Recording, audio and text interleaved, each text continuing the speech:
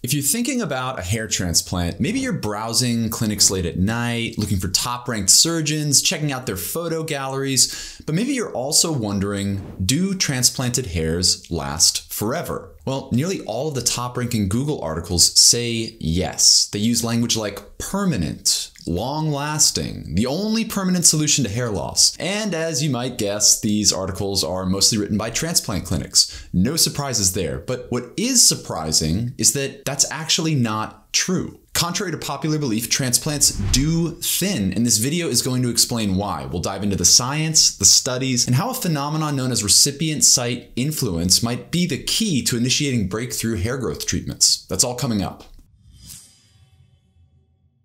This is Rob from Perfect Hair Health, and today we are going to be diving into the science behind hair transplants. Do they last forever? Well, the answer is not what most people think, and new evidence is actually making people ask, are these procedures even worth it? Stick around until the end because we're going to answer that exact question. So back to hair transplants. Hair transplants are surgical treatments for androgenic alopecia, also known as male and female pattern hair loss. This is a hair loss disorder driven by genetics, driven by hormones, and other factors. And typically, without treatment, it often worsens until things look like this, or this.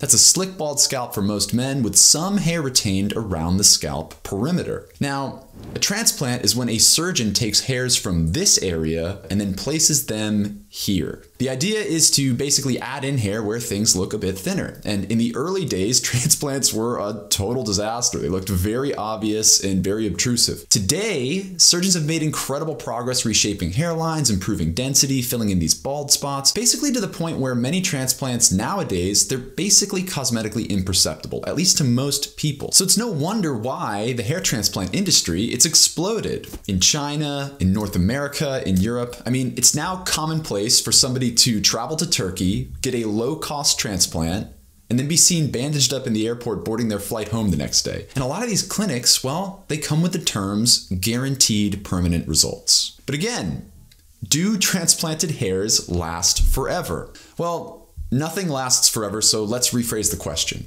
Do transplanted hairs last a lifetime? Google's top articles say yes. Clinics that sell us hair transplants say yes. But 70 years ago, the answer was actually, we don't know. Because at that time, transplants on humans, they hadn't really been conducted, at least until 1959, when a doctor named Norman Orentreich published the first ever transplant study on men with androgenic alopecia. And he more or less revolutionized the way we've treated pattern hair loss ever since. Using over 50 subjects, Orentreich took punch grafts from the backs of men's scalps, where hair is generally protected from baldness. Then he moved those grafts to the hairlines, where men were receding. He also did the opposite. He took punch grafts from bald regions and then moved those bald regions to the back of the scalp. His goal, to find out how these transplanted hairs behaved over time. And so he got busy waiting. 2.5 years later, Orentreich discovered something fascinating. The healthy hairs he took from here and then moved to the hairline, they continued to grow just fine, despite those men's hairlines continuing to recede. Orentreich described this phenomenon as donor dominance, meaning that the transplanted hairs retained their original characteristics despite being placed in a new scalp environment. In fact, he found the same to be true for bald skin that was moved to the back of the scalp. That skin remained bald even though the skin was now in an area supposedly protected from baldness. His conclusion that scalp hairs are donor dominant, that our scalp environments do not influence baldness, that pattern hair loss is probably a process that is genetically determined within each hair follicle itself, and that all baldness theories related to things like scalp tension or low oxygen levels or skull expansion, these ideas were probably wrong. Because if they were right, those transplanted hairs, well, they should have begun to behave differently when they were moved to new environments. Thus, the hair transplant industry was born, and over the next 2 decades, other researchers began to confirm Dr. Orentreich's findings. They bolstered the theory of donor dominance, and they shifted the focus of androgenic alopecia research away from a scalp environment and more toward the individual follicles themselves. If you fast forward to today, we have some pretty incredible treatments to stop the progression of this condition.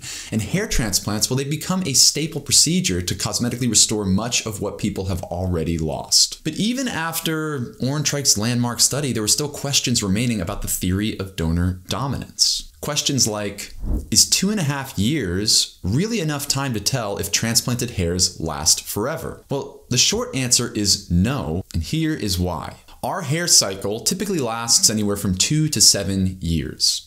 That's the process where hairs grow, then they rest, then they shed, the old follicle degenerates, and then a new follicle regenerates to take the old one's place. And then that hair grows, and then the process repeats for the duration of our lives. With this in mind, the defining characteristic of pattern hair loss, the way that this hair loss disorder actually progresses, is hair follicle miniaturization. That's when each hair strand gets progressively thinner and thinner and thinner over time.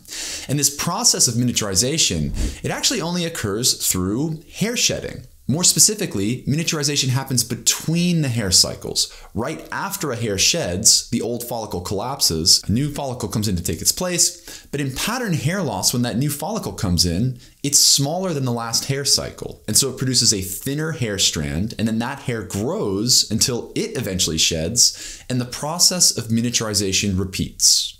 And then it repeats, and then it repeats, until eventually you're dealing with a slick, bald scalp. So to put it bluntly, no shedding, no miniaturization. No hair cycling, no miniaturization. Now, back to Orentreich's original study. Its duration was just 2.5 years. That's the low end of a single hair cycle. Is that really enough time to evaluate if transplanted hairs grow forever? Obviously not. We need to observe multiple hair cycles. That way, we can see if miniaturization between each cycle begins to occur. That's going to take a longer time horizon, 5 years, 10 years, 15 years, because after all, our hair cycles last 2 to 7 years. And while it's true that hair cycles can accelerate in androgenic alopecia, and they often do, the affected hair and the process, it still takes decades to reach a slick, bald scalp. The good news is that Orentreich's study was done over 60 years ago, and since then, millions of people have received a hair transplant. On top of that, hundreds of studies have been published detailing patient results, technique comparisons, we've got FUE, FUT, robotics procedures, you name it. So with all these data points and all these years, researchers have surely published dozens of studies showing the long-term viability of human hair transplants. You know, follow-up studies tracking patients over 5, 10, 15 years, right? Wrong. In fact, completely wrong. My team and I conducted a systematic search through PubMed. We spent dozens of hours poring through the studies available. I even personally reached out to the International Society of Hair Restoration Surgery to see if we were missing anything. We found 2 papers.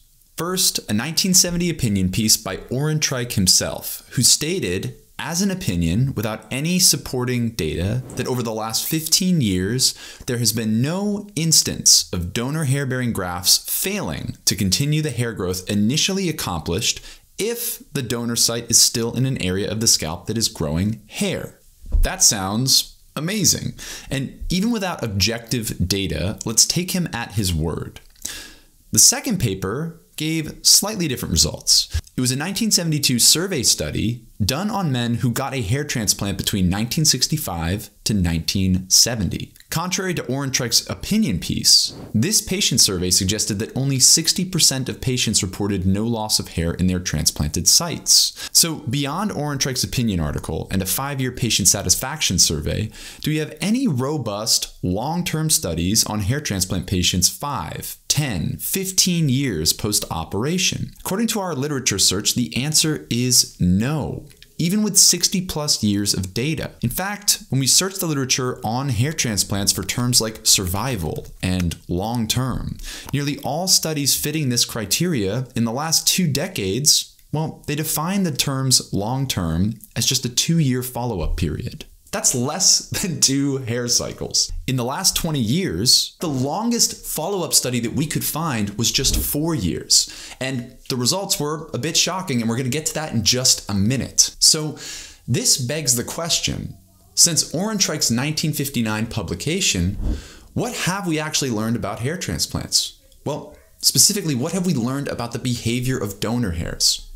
Apparently a lot, and not all of our new findings fit perfectly with the theory of 100% donor dominance. Here are 3 examples. In 2002, researchers found over a 3-year window that hairs taken from the backs of our scalps and then moved to our legs had notably lower survival rates, about 60% compared to the reported 90+% survival rates from most hair transplant surgeons from the occipital to the front of the scalp. And those transplanted scalp legs turned hair legs, they grew significantly slower than scalp hairs. Instead, they actually converged toward the growth rates of leg hairs. The researchers hypothesized that these hairs might be influenced by, I quote, recipient site characteristics such as vascularity, dermal thickness, or skin tension. In other words, the environment where these hairs were transplanted seemed to change their behaviors. Then in 2009, a research team transplanted chest hairs into the scalps of men with androgenic alopecia. They found that those chest hairs turned scalp hairs now grew longer and faster than other chest hairs. And just like that 2002 study, these hairs converged toward the growth characteristics of their new environment. And that's why that group concluded that the behavior of donor hairs is, in part, influenced by the environment where they're transplanted. This is a phenomenon known as recipient site influence. And when it comes to transplant research, these findings are actually just the tip of the iceberg. In 2002, the Orentreich Foundation, and yes, that is the same Orentreich from 1959, conducted a study that took balding human scalp hairs and then transplanted those hairs onto the backs of immunodeficient mice. After several months, what happened? Well, those balding human hairs turned mouse hairs, they completely regenerated, and within a single hair cycle. Even crazier, those balding human hairs continued thickening throughout the duration of the study. Whereas the human scalp hairs that were transplanted to the mice but weren't initially balding, these healthy hairs, for unknown reasons, they just stopped thickening after 17 weeks. It was almost as if in balding scalps, the hairs that were miniaturizing were primed to grow bigger. But some signaling in their follicular environment prevented it from happening. And yet once that environment changed, the follicles regenerated and thickened stronger and better than their healthy hair counterparts. So what could explain these results? The investigators, they didn't know. They hypothesized that the regeneration might be due to lower androgen levels in mice. Similar to how the drug finasteride lowers the hormone DHT and in doing so, increases hair thickness in men. But puzzlingly, those balding transplanted human hairs, they regrew just as well on male and on female mice. In other words, in high and low androgen environments, something which the researchers couldn't really explain. Moreover, the regrowth from the transplants, it happened much faster than the regrowth we typically see from androgen deprivation in humans, where the hairs do get thicker, but it doesn't happen in a single hair cycle. It happens over several hair cycles. So if scalp hairs are 100% dominant, as suggested by Orentreich, why do scalp hairs, when transplanted to the leg, have lower survivability and slower growth rates? Why do chest hairs, when transplanted to the scalp, start growing faster and start growing longer? And why do balding hair follicles, when transplanted to the backs of mice, regenerate in a single hair cycle and continue growing thicker than their non-balding hair counterparts? At a minimum, these findings, they introduce some nuance to the theory of donor dominance. Recipient site influence, it does appear to have an effect on the behavior of scalp hairs. And when we couple these 3 papers with 2 other things, first, the unusual absence of studies on long-term outcomes for human hair transplants, and second, the financial incentives for surgeons to only publish favorable transplant data, which, by the way, research groups have written openly about, you find yourself in a landscape of transplant research that is actually a lot harder to interpret than what these top-ranking Google articles claim. Even still, the question remains, do these transplanted hairs actually thin over time? Well, according to recent literature reviews on hair transplants, the answer is yes. Nowadays, many surgeons actually admit that transplanted hairs can thin. However, they rationalize this thinning phenomenon with explanations that happen to still hold on to the ideas of 100% donor dominance. First, they say that hairs might thin because of a bad hair transplant. Specifically, if a surgeon takes donor hairs that are too close to balding regions where the balding clock will soon begin. In my eyes, this is actually completely reasonable. Second, They say that in advanced stages of androgenic alopecia, or in cases of diffused unpatterned hair loss, or DUPA, even these donor safe zones, well, they'll start to thin over time. So if you do have a transplant, but you have advanced hair loss or DUPA, and you start to thin, this might be why. Again, that's a completely reasonable answer. And lastly, some surgeons argue that transplanted hairs, well, they actually don't thin. Instead, it's just the hair surrounding the transplant that thins, giving the impression of losing transplanted hairs when in reality, we're just seeing the advancement of pattern hair loss. And again, I also think this is a completely fair point. So the question then becomes, what sort of study do we need to design to rule out these possible explanations for why transplants might appear to thin? First, we'd need a study that did transplants on patients deep into the donor-safe regions, like an FUT procedure. It's where you take a strip of hair from here and transplant it into balding regions. Then we need to show that these transplanted hairs thin more rapidly than the hairs above and below that strip procedure, because that would take the whole destined to thin argument off the table. Next, we'd need to know that these patients actually received a successful hair transplant. In other words, at the 1 year mark, we'd need to see that these transplanted hairs grew in just fine, because that would eliminate the possibility of receiving a bad transplant that leads to bad results. And finally, we need to make sure that those transplanted hairs were actually placed in areas where we could easily track their survival. So that's more achievable in people with advanced stages of hair loss, where healthy hairs are transplanted into mostly barren areas of the scalp. That would remove a lot of the ambiguity over the perception of thinning, since the hair in those recipient sites, well, that hair would have already mostly disappeared. Now, that is a lot to ask for. That is a very specific study design. And given the mysterious absence of data on long-term hair transplant survivability in humans, I was shocked to discover that this study, it actually exists. It came out at the end of 2020. It included 112 men, all of whom had advanced degrees of hair loss, and all of whom received FUT procedures deep into the donor-safe zone. In other words, their hairs were taken far in the donor-safe region areas, and they were placed in areas of significant balding. This makes tracking a lot easier.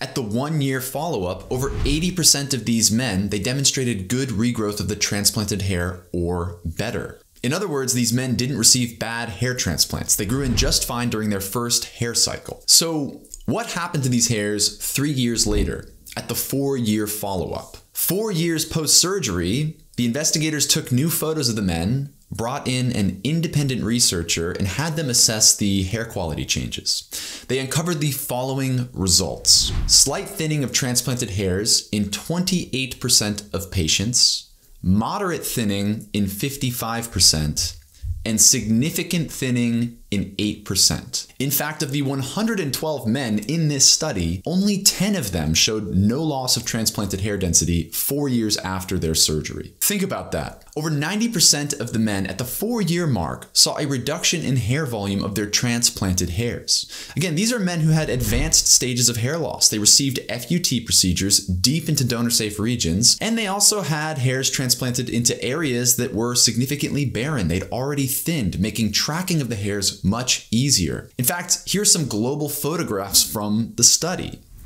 Pre-transplant, 1 year, and then here's the 4 year mark. It's a big density drop.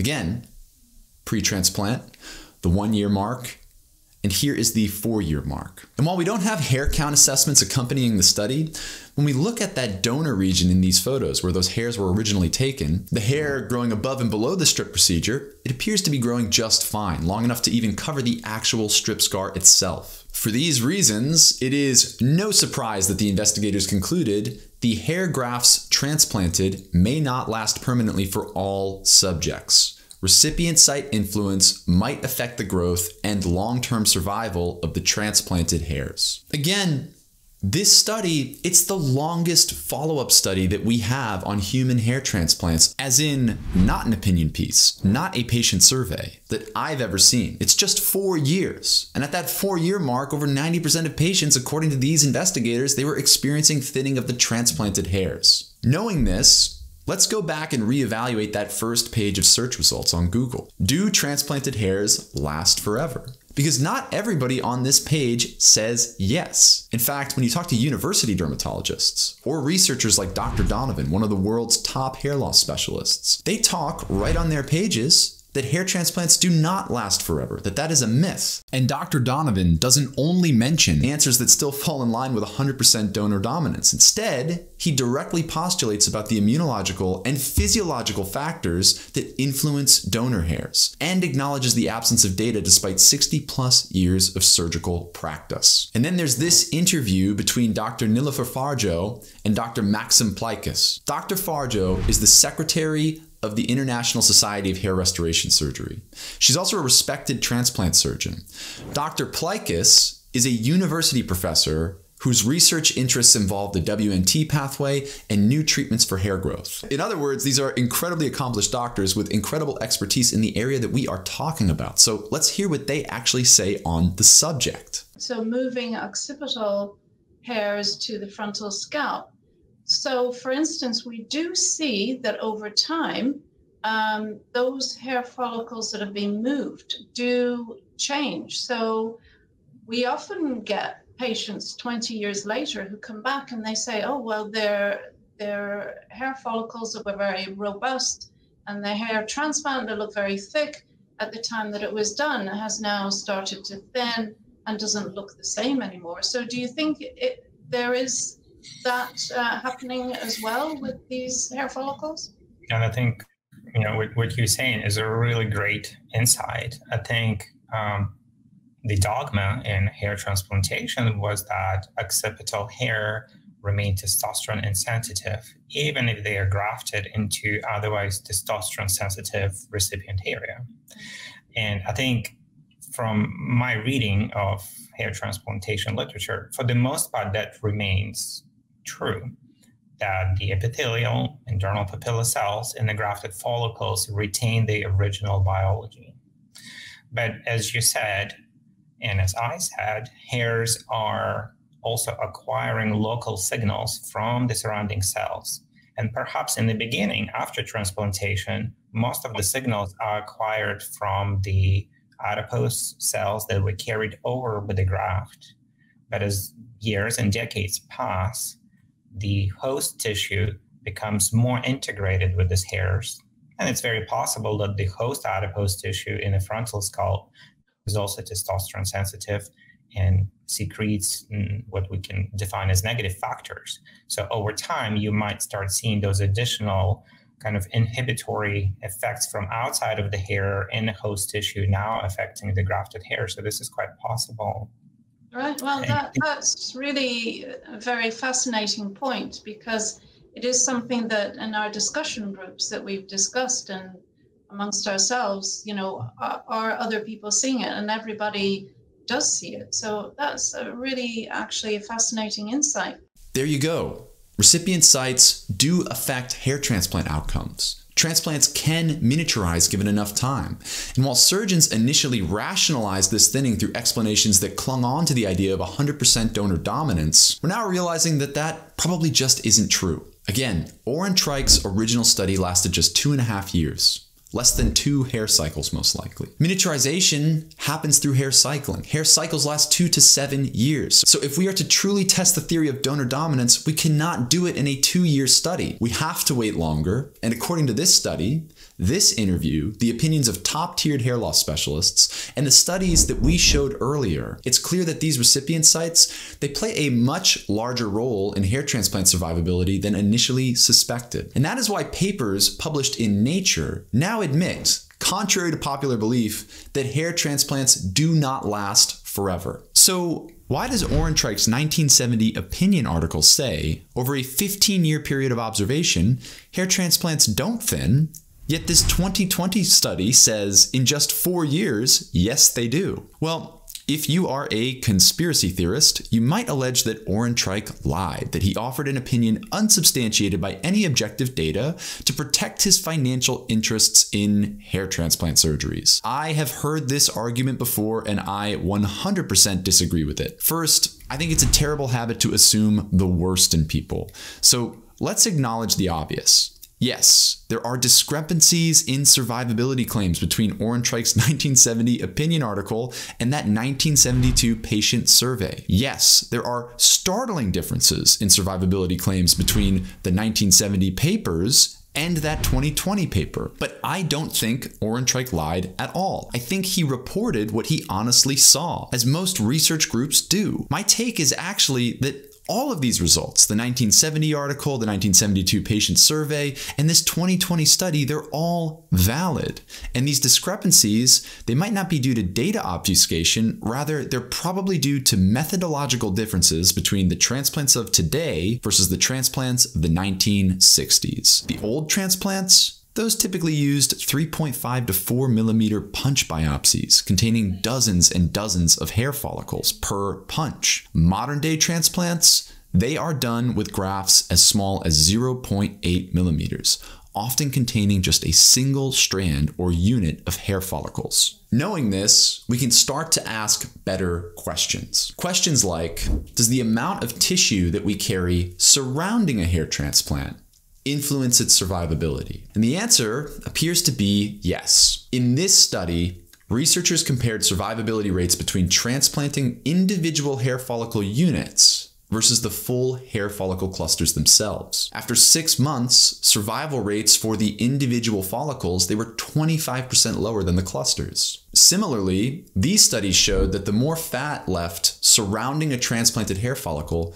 the better the survival rates of those transplanted follicles. One way to interpret this, the volume of tissue we leave surrounding hair transplants might act like a buffer against recipient site influence of donor hairs. Maybe the more tissue left, the better the survival rate, the better the retention of donor dominance. But the less tissue left, the worse the survival rate. And here's where things get even more interesting. In 2015, a team of researchers, including Max Plikus, wanted to find out if hair follicles could cross-communicate with one another for regeneration using varying degrees and distances of wounding. So they set up a study on mice where they plucked 200 hairs from the backs of mice, all while controlling for the diameter of their plucking region. In some cases, 200 hairs were plucked in a 2.4 millimeter region.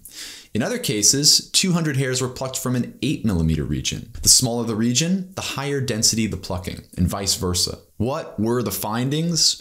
With low density plucking, hair follicles either didn't grow back at all, or they regrew back to their normal pre-plucking density. It's basically what we would expect to happen. But with higher density plucking, the researchers found that the mice created new hair follicles. And not just a few new hair follicles. We're talking about a 500% increase in the volume of hair follicles. The researchers suggested that this higher density plucking created more inflammatory signaling, which led to more cross-communication between nearby follicles, which signaled those hair follicles to regenerate, regardless of whether they had been plucked. The end result, a big increase in hair counts. Now, I know we're talking about a mouse study here, but this type of hair follicle coordination, it probably applies to humans too.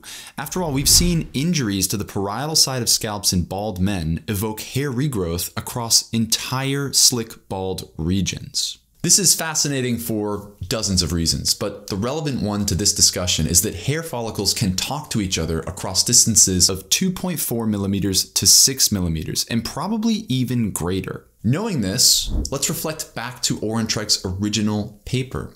How big were those punch grafts that he transplanted from the backs of the scalps to the front?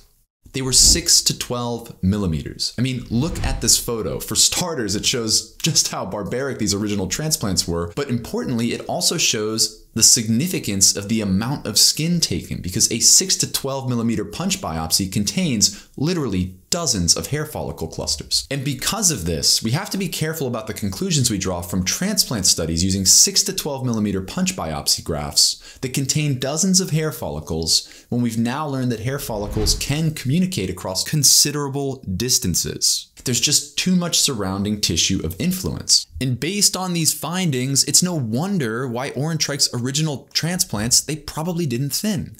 At the time that he was conducting his long-term study observations, everyone was transplanting literal plugs of hair, 3 to 4 millimeter punch biopsies, sometimes even larger, containing dozens and dozens of hair follicles. In my opinion, that degree of excess tissue and that number of hair follicles, well, it probably creates quite a buffer against recipient site influence. Likewise, this would also apply in the opposite direction.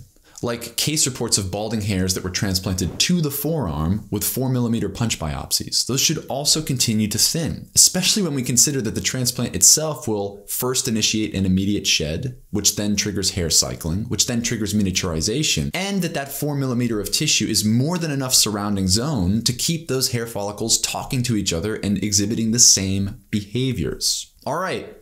Enough of the scientific analysis and my read of the transplant data. I'd like to repose the big question at hand. If these studies are correct and if transplants do not last forever, then is a hair transplant a complete waste of money? And the answer, of course, is no. The truth is that most transplants will last a long time. Many years, and certainly long enough to warrant the procedure for most people. And if you get a transplant, you can do a lot of things to prolong the survivability of those hairs. For example, using treatments like finasteride. So with the right surgeon, the right plan, the right hair loss type, your transplant will probably be worth it, and it will probably last a very, very long time. Again, the purpose of this video is not to scare anybody away from getting a hair transplant. It's just to illustrate that recipient sites do influence the fate of transplanted hairs, and that's a scientific thing that people don't really talk about very often. In that line, I see major opportunities to leverage research on recipient site influence to encourage the proliferation of new hair follicles, and maybe even develop new hair loss treatments. For example, scalp hairs transplanted into ulcers on the legs of type 1 diabetic patients. Those scalp hairs, they grow skin, and that skin can actually heal the ulcer. This begs the question, what sort of wounding environment do we need to create to get a transplanted hair to regenerate its surrounding miniaturized hair follicles? Because we already know, under the right wounding conditions, that scalps have gone from completely bald to a full head of hair, all by accident. We're actually starting to put together a project about this right now, and depending on how far it goes, we might talk about it in a later video. In the meantime, I hope you enjoyed this analysis on hair transplant survivability. In the next video, we are going to talk about microneedling. My team and I just published a big literature review on this topic. I am thrilled to share the results with you. Thank you for watching and take care.